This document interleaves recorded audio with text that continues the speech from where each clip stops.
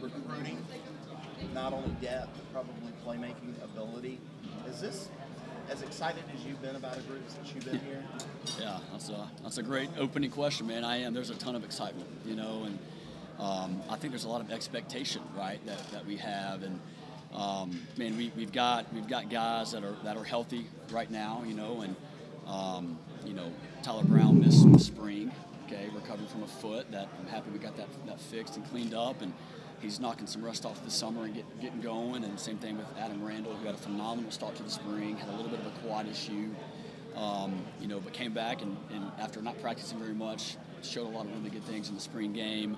But now that we're here and those guys are working together without coaches, they're excited, and I was talking to Antonio, and he's like, Coach, we're so deep, man. Like, we're so deep. And I think our guys, they want to play with top talent.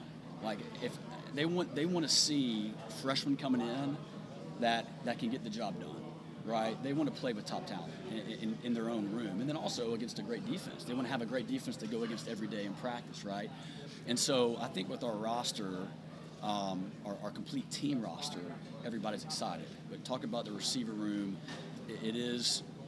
Yeah, sure. I'd say it's the most excited I've been about our personnel, and also just the variety we have. I mean, we can put anybody on the field and have really cool ways of structuring, concepts based on receivers, running backs, and tight ends. I think better than ever before. So Coach Riley's going to have a lot of fun, I think, trying to craft some of that, but. I could go on and on and on, but man, there's a lot of expectation. I think a lot of excitement, and our guys are hungry to go do it. Here soon. So you mentioned the depth. What's that? Is there a sense of motivation around the guys that have been around for a while, and kind of the guys that have been hurt but they're looking for that chance? And then you have, like you mentioned, the two freshmen coming in. Is there a motivation from, I got to beat out these freshmen that are coming in? Is there, for everybody? There's no question, and there's no secret to how we've had injuries the last few years, but if you look the last 2 seasons, we've had a freshman All-American receiver. Well, Tyler Brown was given more opportunity because Antonio, coming off a great freshman year, plays in a handful of games, and redshirted, right? And Tyler rose to the occasion and had a great season. And then you bring in, I'm really excited about Noble and about Ronan. I mean, those are guys that had growing to do, some development ahead of them, and they're working their tails off and have had a great spring and summer. And so, I'm excited about those guys. And then you bring in Wesco and TJ Moore.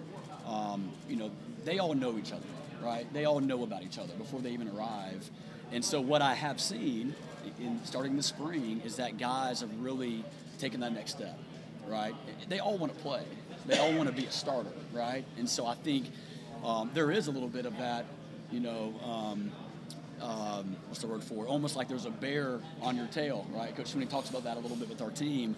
I mean, hey, man, like there's guys coming in that are really good and want to play early. I better be on my A game, right, to stay where I'm at or get to where I want to get to. And so, absolutely, and that's made our room better. And like I said earlier, our guys want that, right? Iron sharpens iron. It's going to raise their game. And what's cool, too, I'll say this about my room. Adam Randall, for instance, Antonio, Adam would take Bryant Wesco when he first arrived. He would take him under his wing, and they would go and they would actually drive to certain places and work with certain trainers. Adam didn't have to do that, but he took Wesco, I think, to help him. But also, I think Adam knows too. Hey, Wesco's really good at some things that I can learn from. Hey, let's help each other. Let's improve together. And so that's been really cool for me to see that there's not any animosity. There's a brotherhood that we've had, and I think it's even stronger this year so far, and I expect that to continue. And that's part of my job too, is that. We can't have selfishness. We can't have that in the room, and I want to allow it, and I haven't seen that so far, so I'm excited about that. You mentioned Antonio as a freshman. How much is he different as a player now as a junior?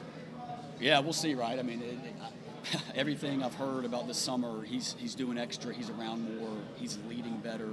he looks better than he ever has, and that's what you expect, right? When you get into a program and you grind with our phenomenal strength staff and nutrition staff, and our recovery staff. I mean, we have a lot of staffs here, a lot of people that do a great job in their roles, and so he looks better than ever. And you know, he's one of the first guys, I think, one of the first names that I hear spoken of regarding guys excelling this summer.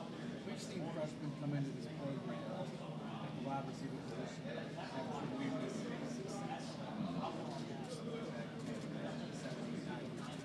What are we going to see in Wesco? What is realistic for what they can do? Is there any kind of ceiling?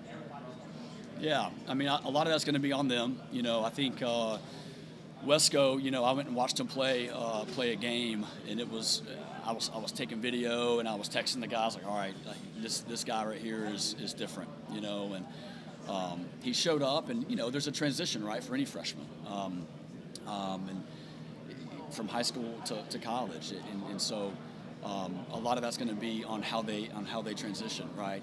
Wesco already having a spring under his belt.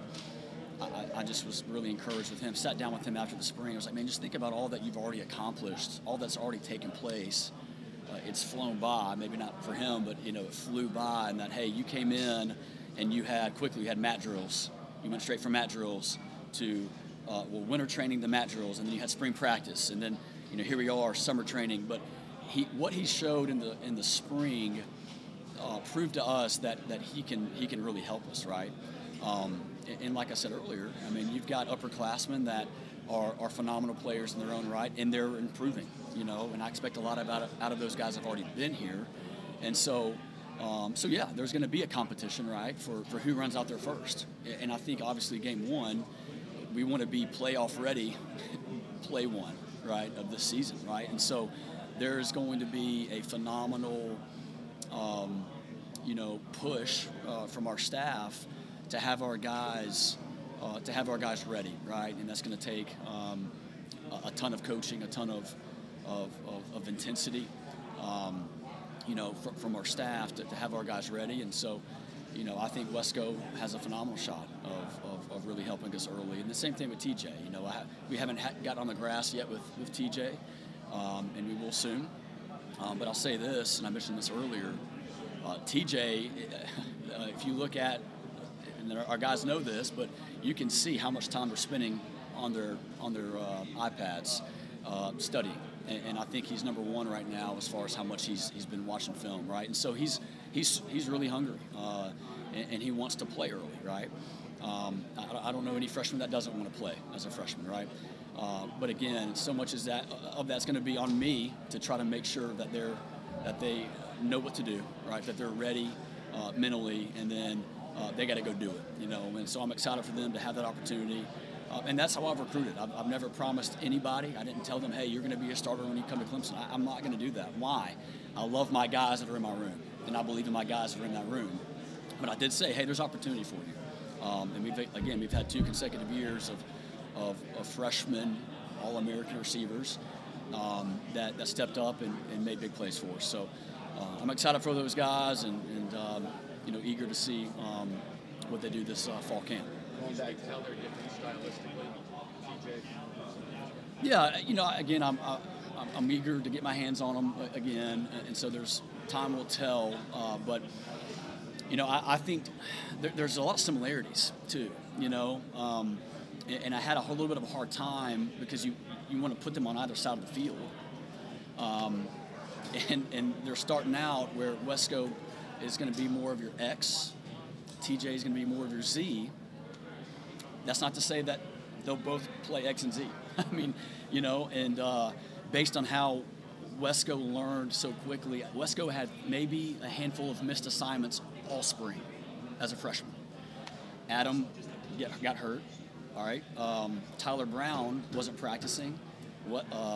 Stellato moved into the slot, right? And Troy's a guy that, of course, finished the year on a high note, right? And did some phenomenal things for us, but I moved Troy into the slot, so that created more space on the outside, which meant Wesco played with the 1s and 2s quite a bit, and did some great things at X. And so had a ton of reps and didn't have many mistakes. And so sure, there's some cleaning up to do as far as technique and maybe depth and things of that nature. But he knew what to do. And so I think there's a lot of similarities, but they both run really well. I think they both get in and out of their breaks very well. I mean, I don't know. They're very similar. They're very similar. I think Wesco probably has a little better top end, right? TJ doesn't want me to say that, but TJ can run well. But I think Wesco, if you lined him up, maybe has a little better top end. But TJ, yeah. So TJ's a little bit bigger.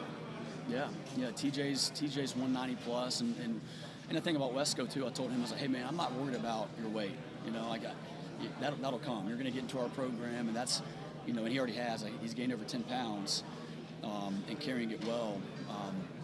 And so, but yeah, I'm excited about those guys. Going back to Adam. This year, what's the best place to use him? Best place? Yeah, the best place, he needs to be on the field, and I've moved him around a lot, and the reason why is he's too good to just put in one place, and so I've had him at both Z and X, and to be honest with you, we've put him in the slot some too, and I'm excited because we can go 10 personnel. And our guys, I've told them that, hey man, guys, get ready. And then what happens is you have injuries, and you're not going to go 10 personnel. And then our tight end room is phenomenal. And I was just